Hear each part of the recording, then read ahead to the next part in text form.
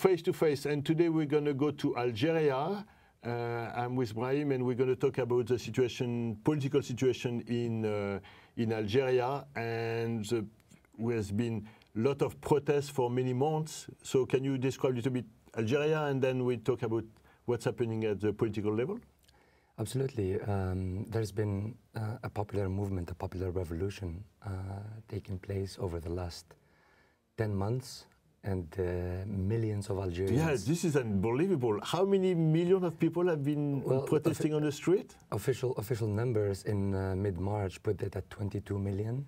22 million on the street. In a country of 37 million. And people. No one, I mean, in the US, is no one talking about it. There's been very little, yeah. And Algerians actually have been complaining about the sort of media blackout that the popular movement is subjected to, and asking the questions why are certain popular movements like Hong Kong, for example, get coverage every 5 minutes. Exactly, absolutely, but not the movement in Algeria, and you know. The obvious answer is the politics of the movement, and its relationship to corporate media all over the world. Yeah. So, 10 months of protests to end a military oligarchic. So before you go there, can you explain a little bit Algeria? Where is Algeria? And then it's in North Africa. Algeria is the largest country now in Africa after the sort of the splitting of Sudan. It's the size of 11 European countries, Western European countries. Exactly. It's the largest provider of gas, natural gas, and oil for Europe, especially Southern Europe, France, Spain, and Italy. It's one of the main players in the African Union. It borders Tunisia, Morocco, Libya, Mali, Niger, Chad. So it's a very powerful place. And very strategic, strategically positioned. So, yeah, it's on the Mediterranean. It has 1,000 miles of coastline, Mediterranean coastline. The population is 44 million, with 37 living within the country. The diasporic population is mainly concentrated in France. In Europe, yeah. In Europe, but France. Specifically in France. So, yeah. I'm not sure. It's great. It's great for people to get a sense of where is Algeria. And then, so the uprising was like a democratical upset of the people because of non-participation, and the president Mubarak was in power for how long? Bouteflika, sorry. Yeah, I mean, it's not only sort of participation, but genuine participation, because there's been a simulacrum of participation in Algeria for decades, where you have elections, you have a civilian leadership that is really a facade to a military oligarchic sort of so that's what I was reading. It's actually the military are more or less running the show. And they have been since independence. So since 1962, they are running the show. Yes. And so the Algerians have said enough is enough of this situation, of the dispossession that Algerians have been subjected to, of the concessions and the surrendering of national sovereignty, enough of treating Algerians as a herd of cattle. So they are taking matters into their own hands, and they're demanding an end to military rule, the return of the plundered resources of the country. In the last 20 years alone, Algeria had $1.5 trillion in revenues, yet you still have a president who goes abroad to get medical treatment. So Algerians are asking the questions: where is the money? Why are our hospitals in the state they are? Why is our schools in the state they are in? Why our universities are in the state that they are in? Why is the rate of unemployment so high? Why is the problems of housing and infrastructure in such dismal situation? So Algerians are out on the streets to take back their voices, their power, and yeah. But what happened? Why suddenly? I mean, not suddenly, but why create this wake-up call? What people? How do you? You mean the trigger for? Yeah, the trigger. I think it was a matter of time for it to happen. Grievances have been accumulating for decades. Over the last decades, we've been seeing, or last few decades, we've been seeing all these movements around the world that are fighting austerity, they're fighting the pauperization, and so on. But specifically in the region, we've seen uprisings in Tunisia, in Libya, in Egypt, and elsewhere, in Burkina Faso, and so on. So Algerians have been watching and keeping a close eye on what's happening. They're also very aware of the stakes involved in the region. As your guest earlier was talking about Yemen and the project for a new Middle East. You know, the division of Sudan, the de facto division of Yemen, the de facto division in some ways of Syria, of Iraq, and they've been taking note. So yes, for change, for freedom, for justice, social justice, but also they're aware of imperialist designs for the French intervention in Mali, their presence in Niger. So they're yes for freedom, yes for justice, but no to imperialism. And I think that message might be sort of explanatory of sort of the media blackout. So we met in Union Square. So you have action happening all over? I mean, imagine in Paris or in France, but also in, I mean, I saw it in New York, so I imagine then people are also mobilized in other places? Absolutely. Algerians are mobilized everywhere around the globe, especially in the last 2 months, in the diaspora especially, and this last week, more specifically. Because usually the people who immigrate are not the more progressive people. I mean, at least in some community in New York, sometimes they are very conservative. So I don't know about the Algerian. I think the Algerian diaspora is not monolithic. So you have the major waves of immigration out of the country started in the 90s when some generals stopped.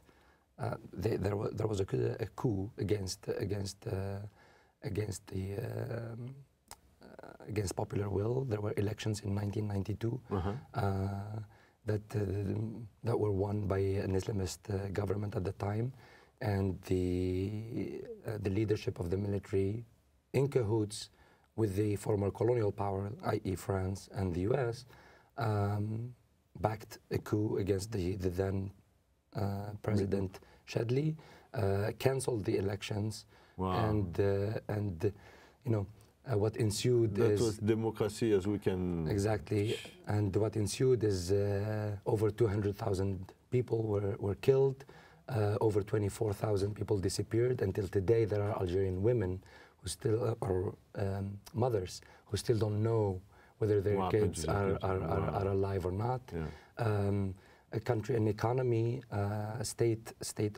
publicly owned companies were dismantled and privatized to networks of privilege around the military, and later on, really, you know, for this regime, if you like, to gain some legitimacy, because it had no shred of it at home, it had to look international support. To sell out Algeria's resources and give all these concessions to be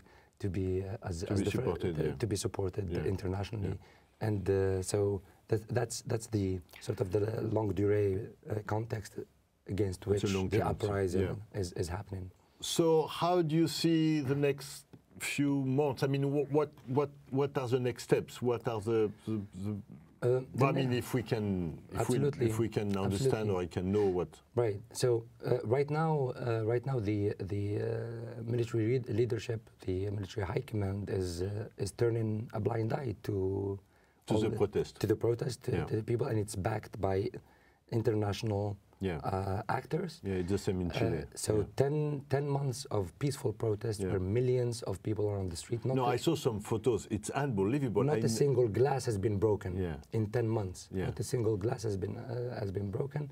And not a single country has actually made an official statement. And no one. Not a single country. No one ever supported the protest in Algeria. None whatsoever. None whatsoever. Until today. Why? I mean, today something happened or no? No, until tomorrow. Okay. So no one has supported the uprising in Algeria? Absolutely not. Absolutely not. And that is because they are complicit in the oppression of Algerians. They benefit from keeping they benefit from having a weak, illegitimate military oligarchy that is dependent on them. So it opens its coffers to them without any. So when I spoke with a couple of people there were a story with Facebook blocking the account. Can you describe quickly, or you? Yeah, sure. So. The foreign intervention happens from states, but also corporations, and tech corporations have been especially complicit in a psychological warfare against Algerian people. So, in addition to the local and international media blackout on what's happening, now tech companies are allowing troll farms operated by intelligence services in Algeria, but also by Egypt under Sisi, in the UAE, and in Saudi Arabia and Israel, to filter, not to filter, to bombard Algerians who are on social media with pro-military propaganda. They denigrate oppositional figures, and Facebook has been instrumental through its regional offices in Israel and the UAE to close accounts, thousands of accounts and pages belonging to journalists, to bloggers, and political opposition who are trying to break this media blackout. So it's Israel who is responsible to overview the so-called security filter for Facebook in Africa or in North Africa? Facebook has two regional offices in the region. One in Israel, one in the UAE. Yeah. And I'm personally not entirely sure about the division of labor between them, but there is definitely a say. They have a say in anything that is published in Arabic. So I see. So they have an oversight, the right of oversight, and also the UAE through its sovereign fund owns a large chunk of Facebook and of Twitter. So they have us shareholders also. They have a lot of power and say. And so first they create troll account to disseminate the information and misinformation, to the close or block the people who are trying to break the media blackout. Who are trying to break out. The Middle East Eye website last month had an article, an investigative piece about who did? Sorry? The Middle East Eye, MiddleEastEye.com. Okay. And they've demonstrated clearly the relationship between tech companies and the military-industrial complex in the West, where you had the person responsible for Twitter in the Middle East is a special ops officer of the British Army, and psychological experts in psychological warfare. Wow! So there is a real sort of psychological warfare that is being waged on peoples, the New York Times a few weeks ago had an article about sort of the relationship between authoritarianism and social media, where they showed these companies that are linked to intelligence apparatuses in Egypt and in the UAE bombarding Sudanese protesters with pro-military propaganda and and campaigns of defamation against activists and so on. So what the people are doing? How do they contour the situation? Do they find other way to? Right. In Algeria, they call them ذباب الإلكتروني. It's electronic flies. So the popular movement has been pushing for a counter movement called electronic bees, because flies go to dirty places, and bees are productive. And that's great. They do. So that's the. And it's about sort of sharing information, trying to help each other. What also happens, what these troll farms do is they go to, say, a particular page or a particular post, and they signal or report it. So it's blocked. So if you have, these are troll farms, state-operated troll farms, so you can get 60,000 reports on your page, and then the page is done. It's gone. Yeah. So it's if one of the pages is under attack, usually they sort of publish that, and other pages disseminate it, and then it's the movement, individuals who try and chip in to help. It has not been. It's no match. It's an asymmetrical fight, if you like. But that's why. Here in New York, in San Francisco, in Washington, D.C., Paris, London, Dublin, Berlin, Geneva, the Algerian community, Algerian diaspora has been organizing almost every Thursday sit-ins and rallies next to Facebook's offices to denounce its complicity in this psychological warfare on Algerians, and to denounce its involvement in censoring free voices in Algeria and elsewhere in the world. And last, and we finish. You organize like days in front of the consulate here in New York, like full days from 7 to 8. Right. So this Saturday, the military high command is trying to push through its roadmap. So it's trying to push through elections this coming Thursday, the 12th. December 12th, there will be election in Algeria. Right, or an electoral masquerade, what the majority of Algerians consider to be an electoral masquerade to renew, because they want to dot themselves with a new civilian facade without changing anything. It's still all the liberticidal legislations are still in place. There is no freedom of movement, there is no freedom of speech, there is no freedom of the press, very restrictive political party law, associational law, syndicates and unions are constantly attacked. So within this context, Algerians are not they're not buying it, and they will not stop until they wrench their freedom. So Algerians, however, Algerians abroad, for the diaspora, the voting process has started 2 days ago on Saturday the 7th.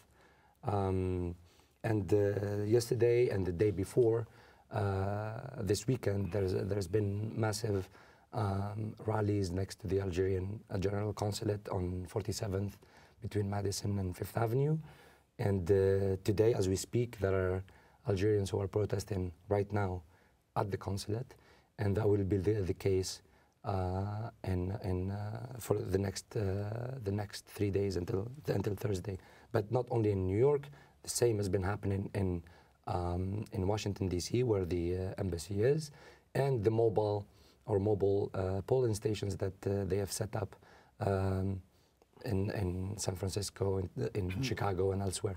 But also the community has done the same in the UK, in France. In France alone, there are 18 consulates, and there has been massive mobilization of the Algerian diaspora there. It's a huge community in France. I mean, it's millions of people. But also the French political establishment has been key in helping these. They've been securing the elections. Yeah, they've been arresting Algerian activists, putting them in detention. Yeah. For 48 hours and then releasing them. There is really nothing for them to hold on. Yeah. But the campaign of intimidation against these protests are same is happening in Madrid and Alicante, in Spain, in Italy, in Switzerland, all over the world. So, what are the challenges after the election? Because the election is going to be like, now we have a government, or we have a face, and people have voted, and everybody should go home and be quiet. That's exactly their plan. Yeah. The plan is to do that because that's what their masters abroad are telling them to do, so they can deal with them. So they're saying, get a government, get an election through, even if you have 0.5% of the population, because there is a massive boycott. People are boycotting the election, or what is the call, the general call? It's boycott, or no elections? No elections. No elections with the gangsters. That's what the street says. The elections are not recognized. Are not recognized. So the elections are on Thursday. Yeah. On Friday, it'll be the 43rd consecutive Friday of protest, where millions of Algerians will be on the streets across the country. And we've seen the mobilization over just last week. There are 48 wilayas in Algeria. Wilayas are states, and there is not one state that has not seen some form of protest. Yesterday, also, a general strike has kicked in the country, and it will continue until the 12th. So these elections, as far as Algerians are concerned, are a non-event. Okay. Are a non-event. So also I should mention that 10th of December is the International Day of Human Rights, and hundreds of political prisoners are entering into a hunger strike tomorrow.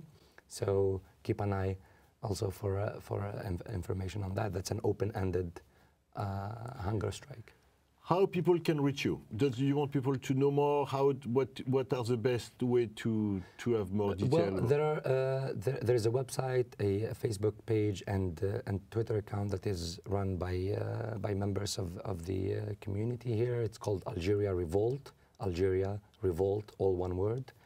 AlgeriaRevolt.com for the website. And